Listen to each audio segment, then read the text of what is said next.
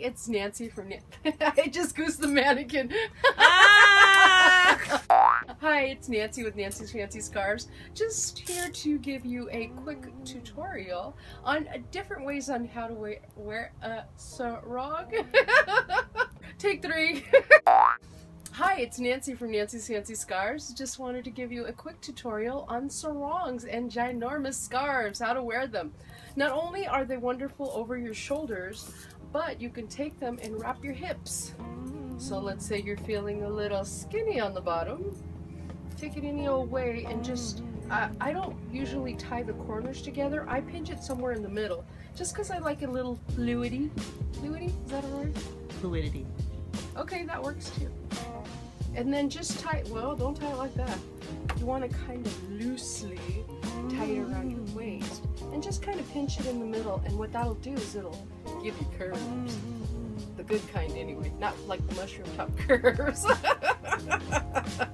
Boo to mushroom tops! So, you know, it just gives you a nice little flow. This sarong is actually 58 inches by 58 inches, so it's pretty big. So you can wear it around your waist.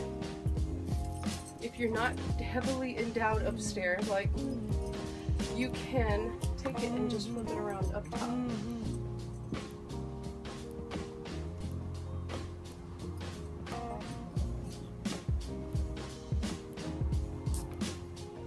Okay, you have to be smaller to work this one, because this little mannequin is about a size 0 for tiny to super tiny. If you're that small, God bless you. I'm not. So I would need the big girl voluptuous size scarves, which would be something like